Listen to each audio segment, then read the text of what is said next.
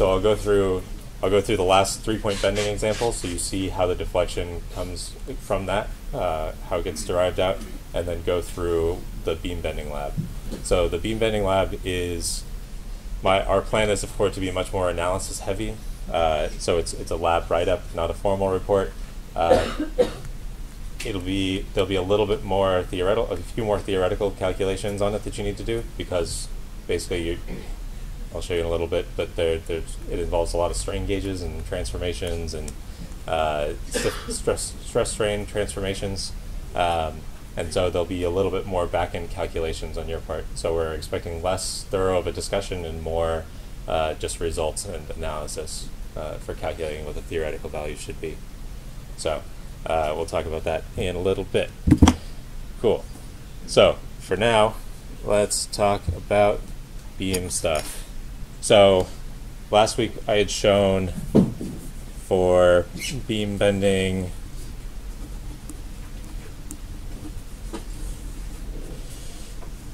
if we have some beam with some boundary conditions and some arbitrary load on it, Q of X, this beam, if it's slender enough, we can pretend it's a one-dimensional structure, and what we want to know is the deflection down of this neutral axis.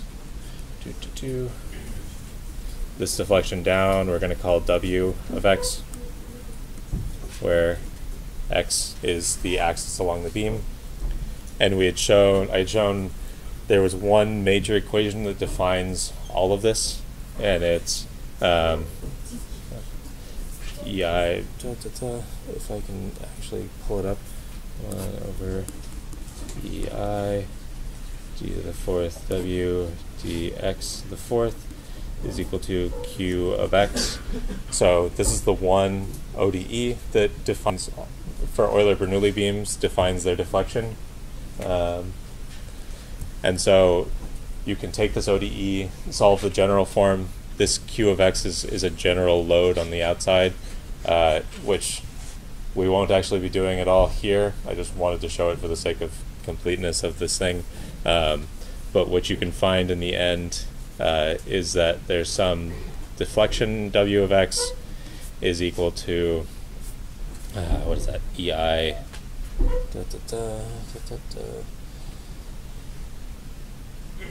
Why is this mixed up? Because this is not 1 over EI. Oh, yeah. I was about to say, where'd the 1 over? Yes. EI. 1 over pops in on the other side. EI. Here's the 1 over EI. 1/6 C1 x cubed, C2 x squared, C3 x, C4 plus the 4th integral of Q of X dx. So once you have, if you start with this ODE, you basically need to find general boundary conditions for what this beam is. I had shown this cantilever beam example last week, and then you can figure out what the deflection of your beam is going to be. Along with this, there's a couple relations that are important. The bending moment M is equal to -1 over EIW. Let me make sure that all of these are correct. I'm not telling you wrong things.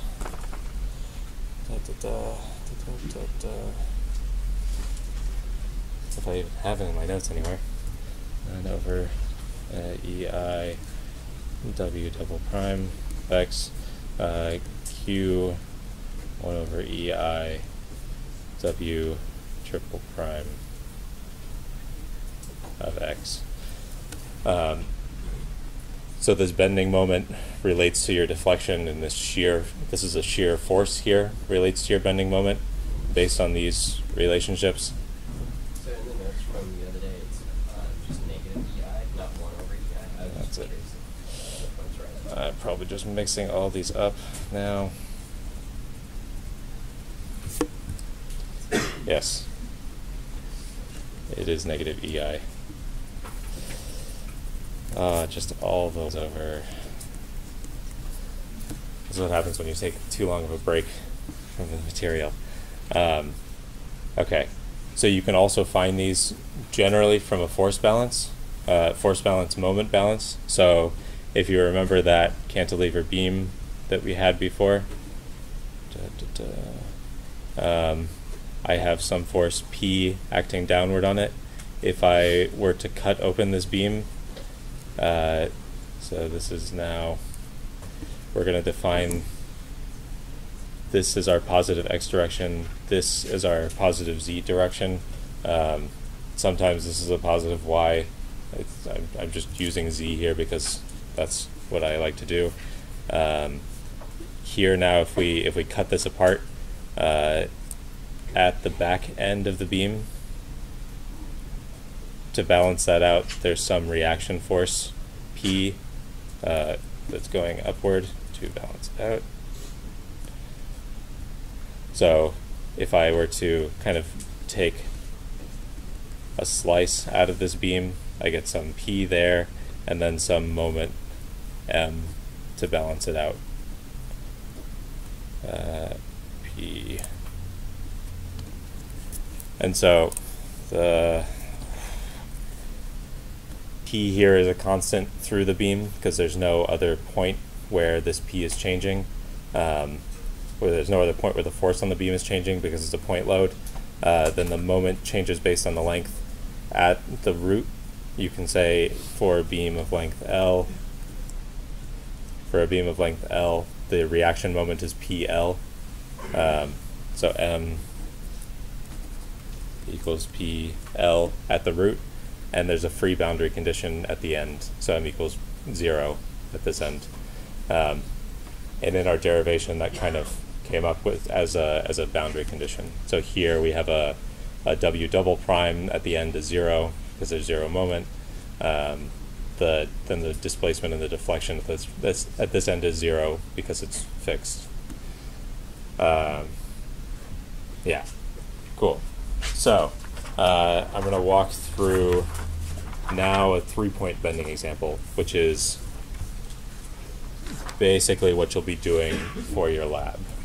So 3-point bending example. 3-point bending. So 3-point bending, we're going to generally set up a beam like this, some length L here, a point load P in the center of the beam. On one side we'll have a fixed boundary condition, on the other side we'll have a roller boundary condition.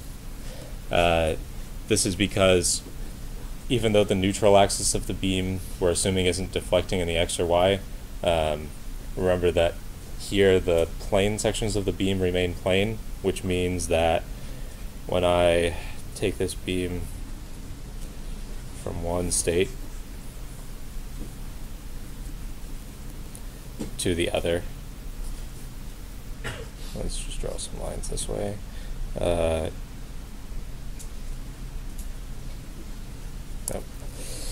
Let's do this. There we go.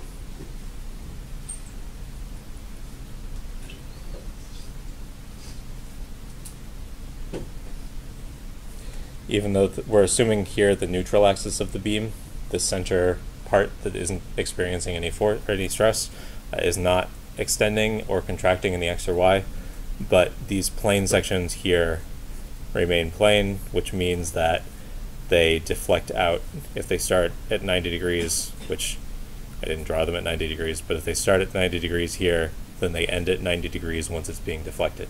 So that means here the ends of the beam are actually rotating slightly as it's being deformed.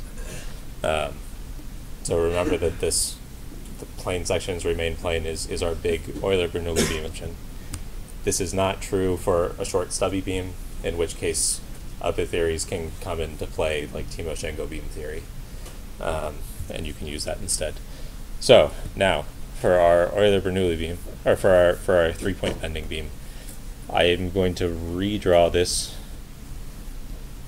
now as 2 point force here with a point force here. This is P. To react this P, because this P is in the center of the beam, these are both going to be equal, P over 2. So what this means now is our Q of X, if I were to just, if I were to draw a cut line in here, there has to be a P downward, which X, Z. So if I were to draw a cut line here, there has to be a P downward in the positive Z direction to counteract the P over 2. Then when I get to the midplane, all of a sudden there's now, so at this point, let's draw a short beam. There has to be a P over 2 to counteract this part of the beam, or to counteract this reaction force from the end. But if I take it at a slightly further point away, P over 2, P, all of a sudden that Q switches to a P over 2 in the other direction to counteract this point load. We're assuming that point load is just acting vertically through the beam.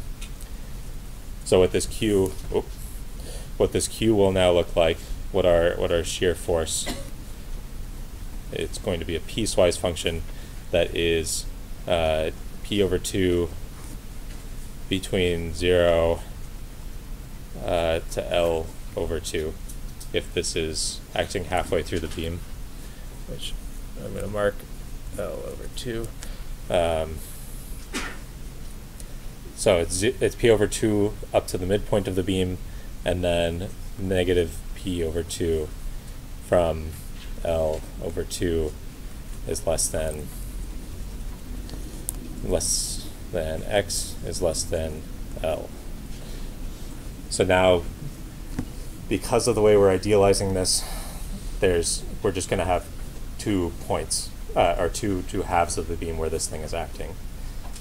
So now, our boundary conditions, we need to take into account this part of the function, this part of the beam, and this part of the beam.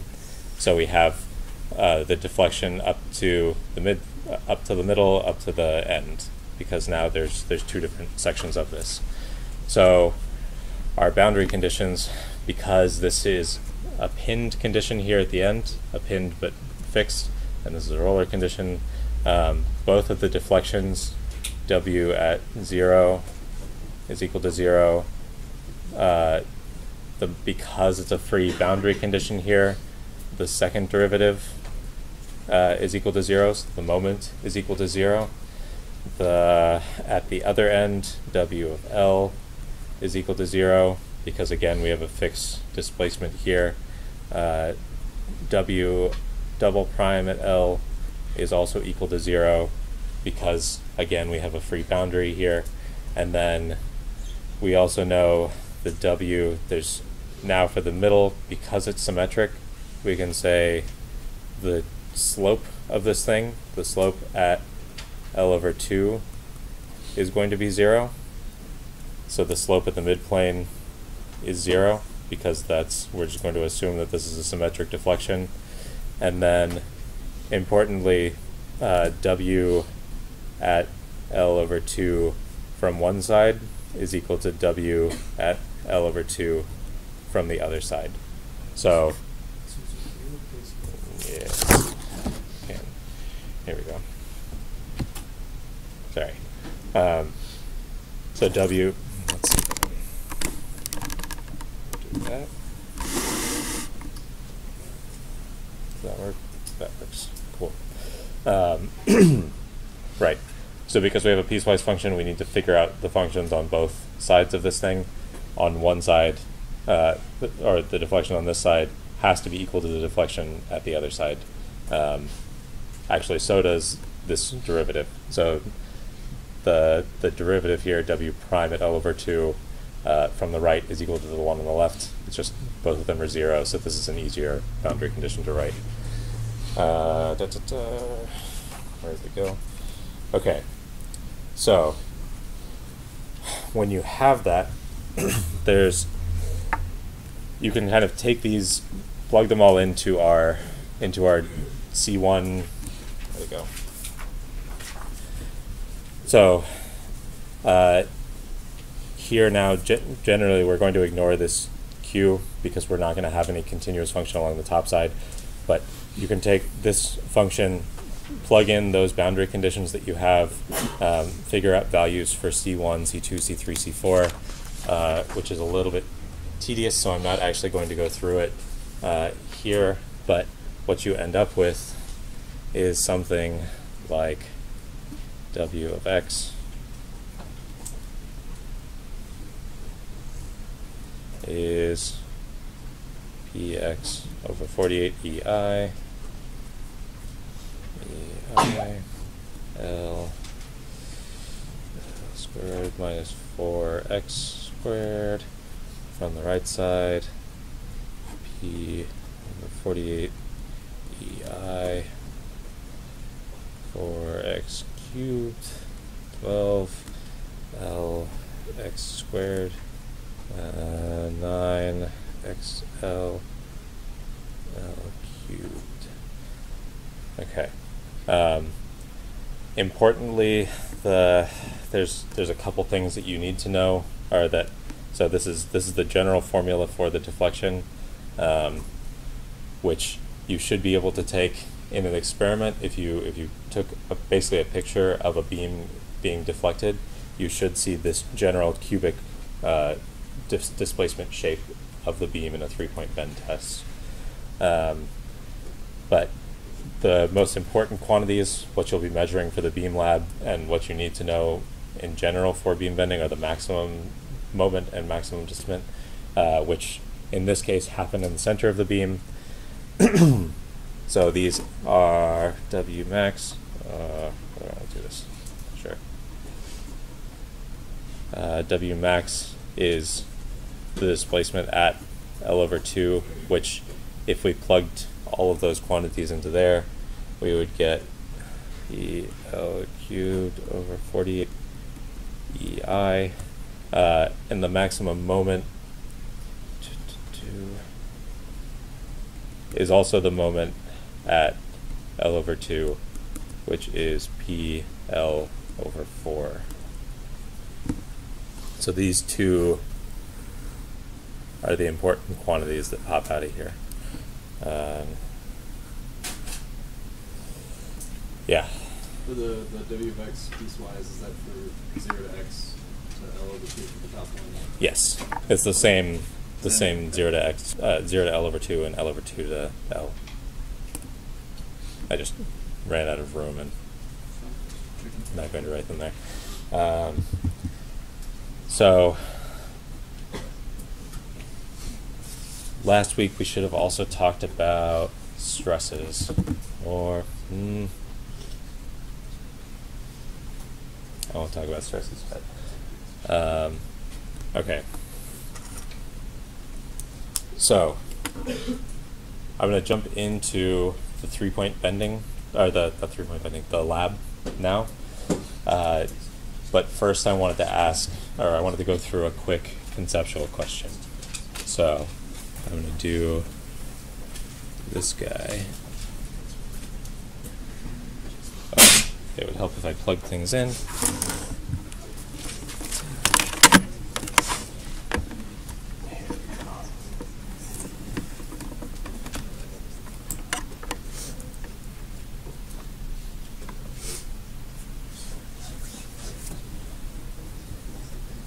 God damn it.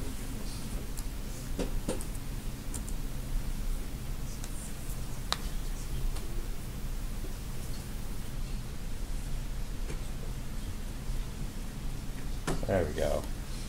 All right.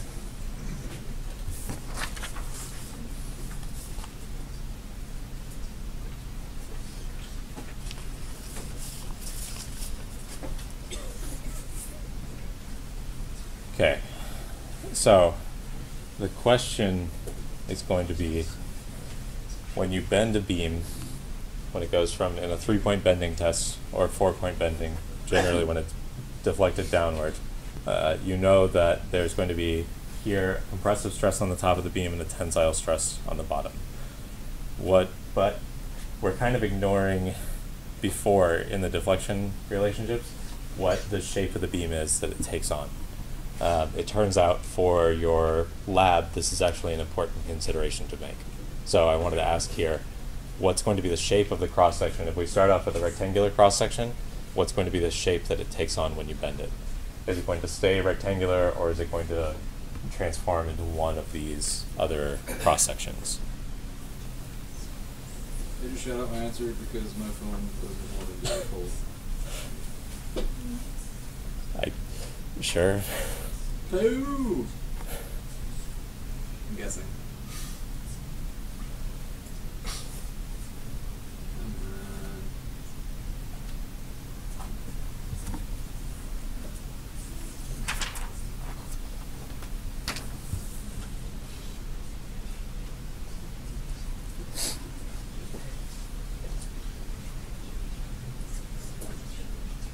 Oh.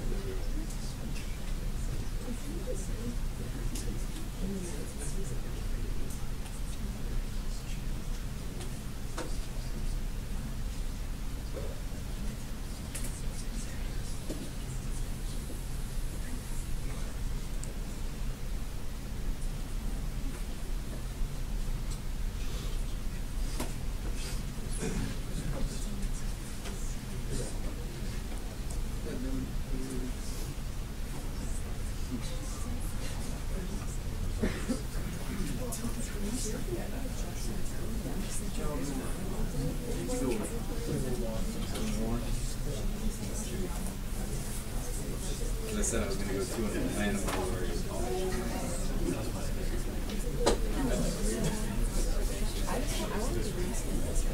I'll give you maybe 30 more seconds to plug in an answer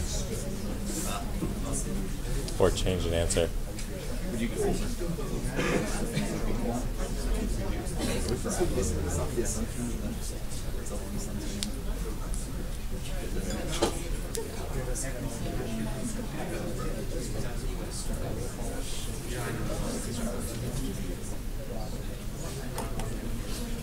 Okay, so this is good. There's a fair amount of disagreement. Some people have the correct answer. Some people do not. Lots of people do not. Definitely not four. Yeah. So let's talk about it a little bit and see if we can't figure out what it might be. So I'm going to jump back to the document camera. It's like diamond at 3. It's 2. If it actually switches back to my doc cam.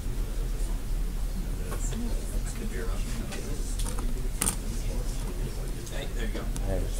Cool. All right. Why is this so? There we go. Okay.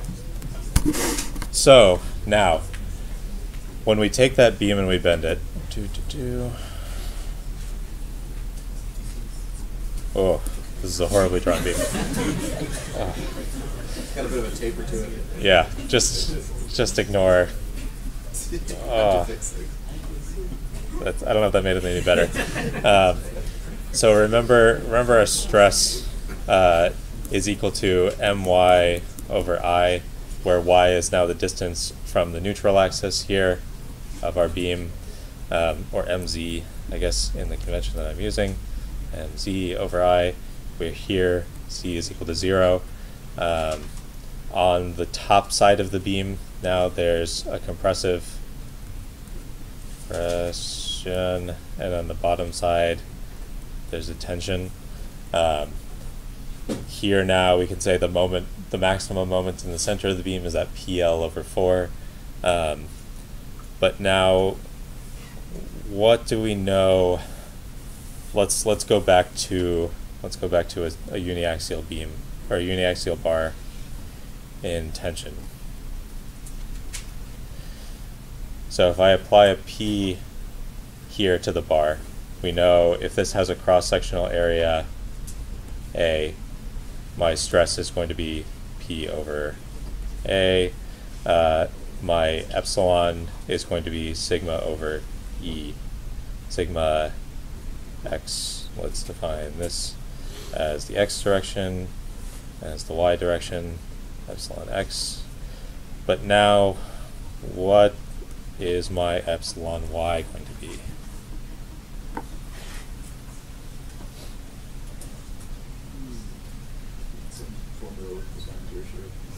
Right.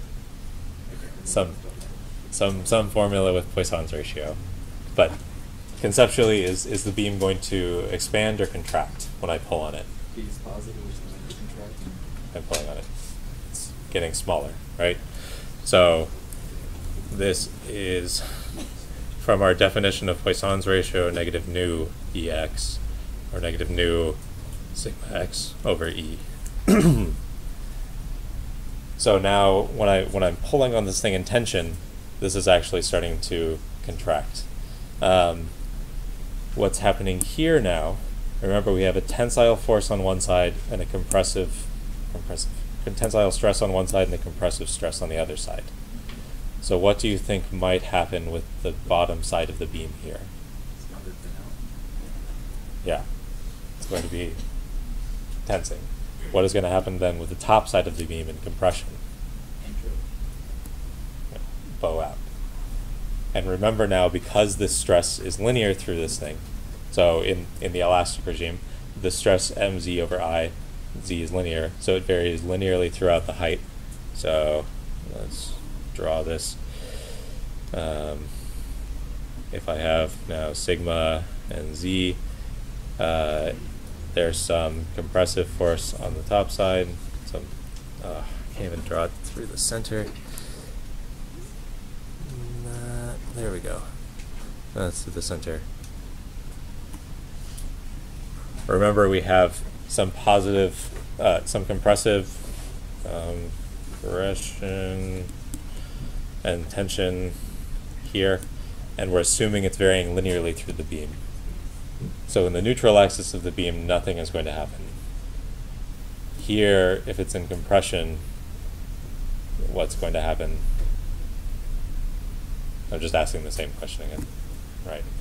So if I compress it, then it's going to expand in the opposite direction. So in the through direction here of the beam, it's getting compressed along the beam axis. So in the through direction of the beam, it's going to then expand. Here, this is getting tensed along the beam axis, and so it's going to contract. So now, if we go back to this guy, Hey, 19 to 31. what would the cross section of the beam be? Jump back to you. So which of these shapes is it going to take on?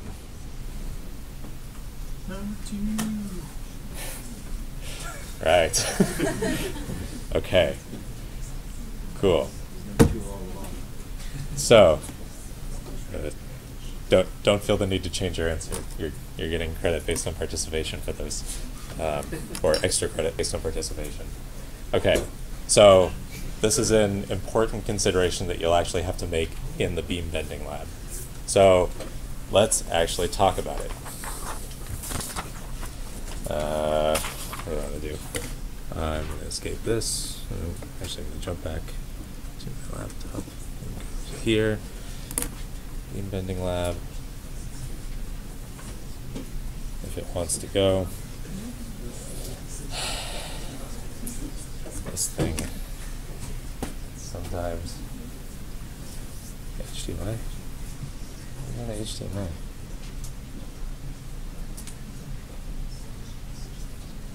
Nothing there.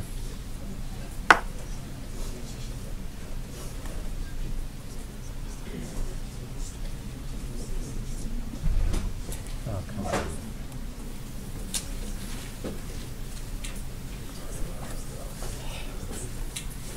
Let's see. Goes to that.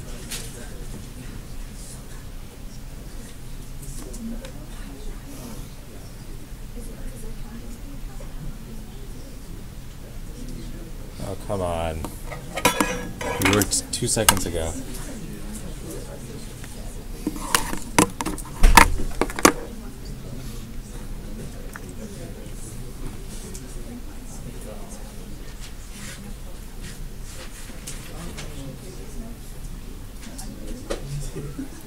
There we go. Jesus. Okay. So, for the beam bending lab,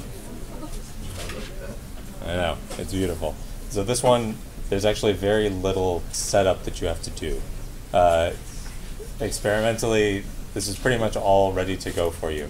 So what you'll have, there's two beam bending configurations. There's a 3-point and a 4-point bend. This is a picture of the 3-point bending configuration.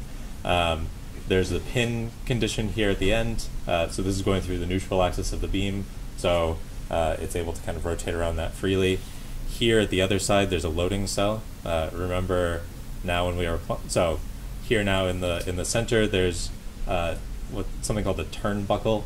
So a little thing that you spin, it's threaded opposite, so when you turn it, it pulls it one way.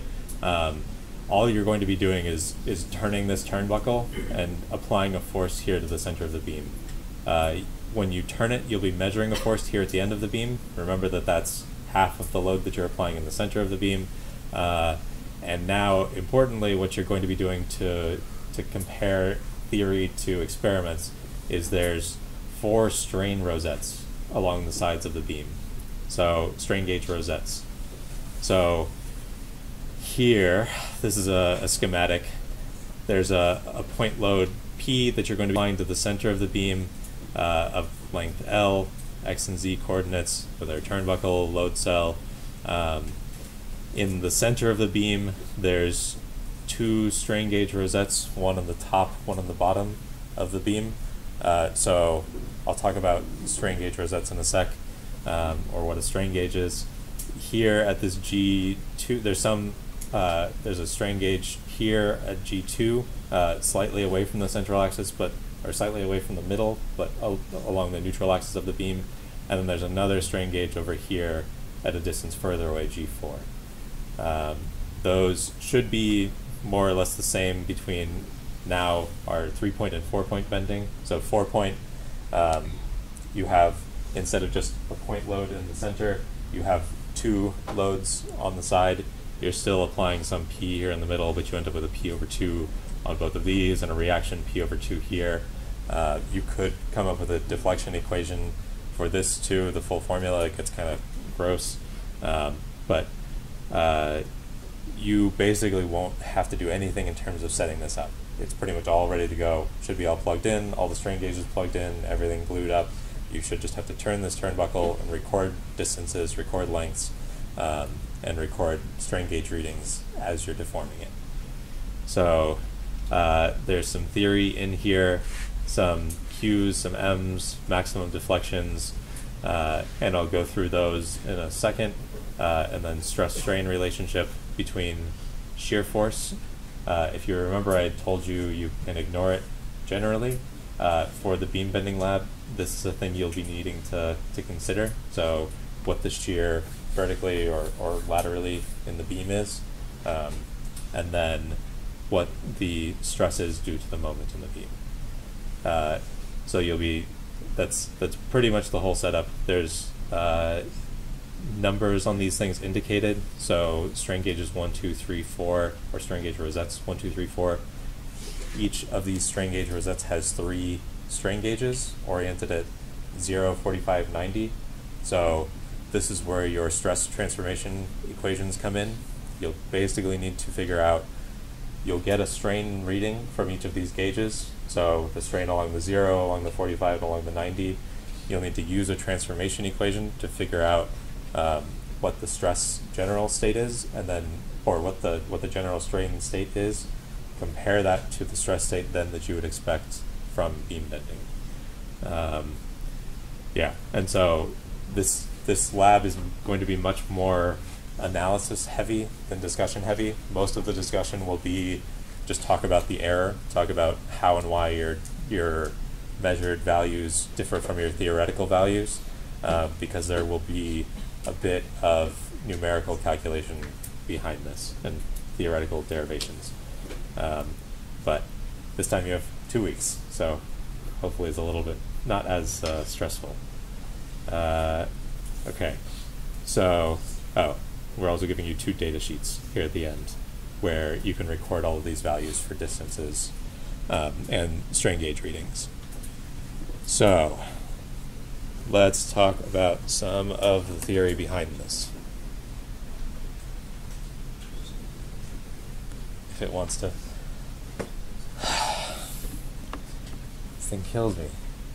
How's it that it just works 1 second and then says it's not working the next second? There we go. Cool. Seems so dark. Okay.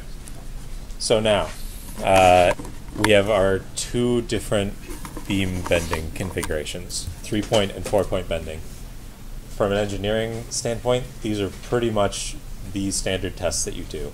There's advantages and disadvantages to each one, but for testing lots of different types of materials, especially brittle materials, this is a very fast, easy, and straightforward test to do that's generally pretty easy to analyze.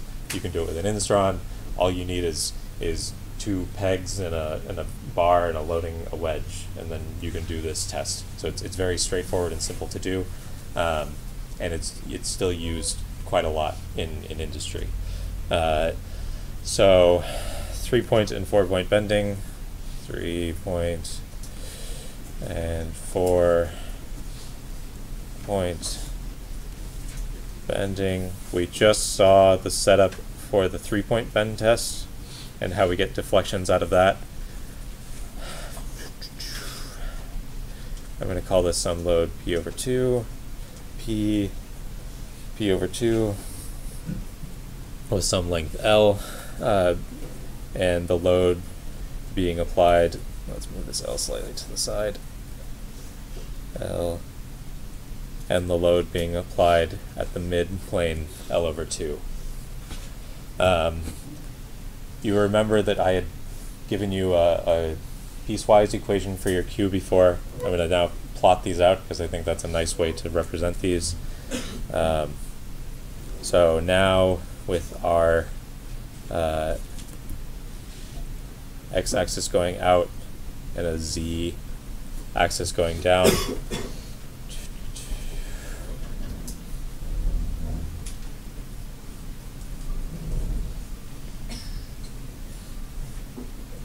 I'm going to designate down as positive Q here. We start off with a positive P over 2 when we hit this midplane. We're assuming it kind of jumps up now to a negative P over 2, positive P over 2. Let's move this Q so it's slightly easier to see. Q. So here now there's some piecewise. On one side you'll have a positive shear, and on the other side you'll have a negative shear. In terms of actually measuring this thing, it doesn't make too much of a difference. Oh, how am I already out of time? There's a bending moment now that looks something like this.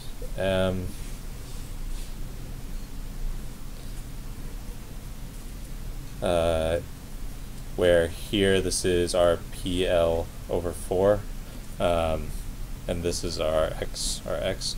So M is again piecewise, and there's just where that thing changes shape.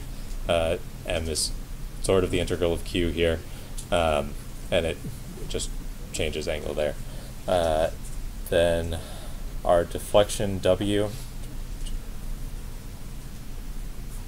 X is going down.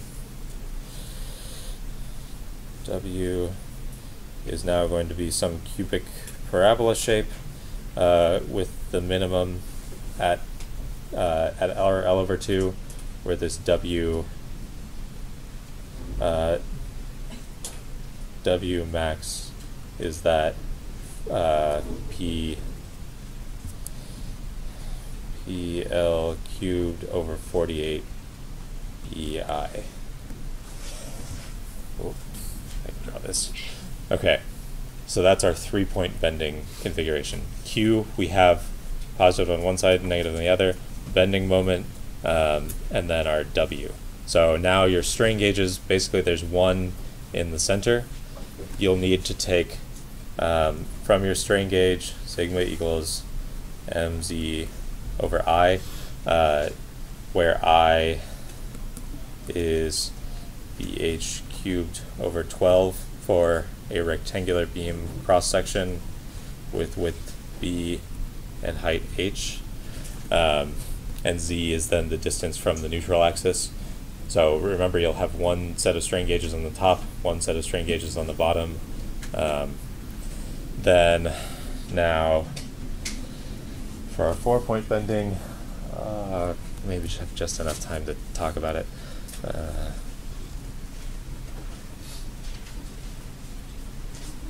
4-point bending, the idea is, again, I have two reaction forces, or two supports here on the end, and then 2 point forces being applied downward, over 2, P over 2, where this is applied at a distance A away from the sides, and this whole beam is length L. Just lay it down just a stitch. Yep. P over 2, P over 2, and some distance L. Now our Q looks a little bit odd. It'll be a positive P over 2 up to the A value, at which point it'll jump down to 0. It's actually 0 across this whole range, and then jumps up to negative P over 2 when you get to this positive A.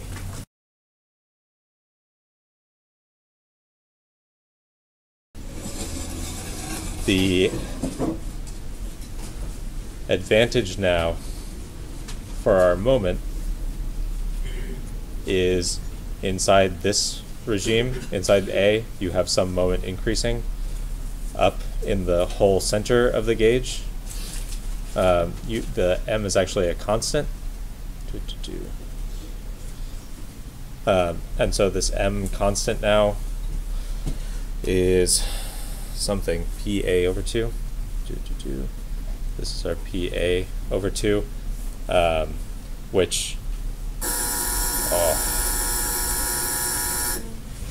if A is L over 2, we end up back to our original formula, and then W is again some quadratic or cubic deflection that has a formula W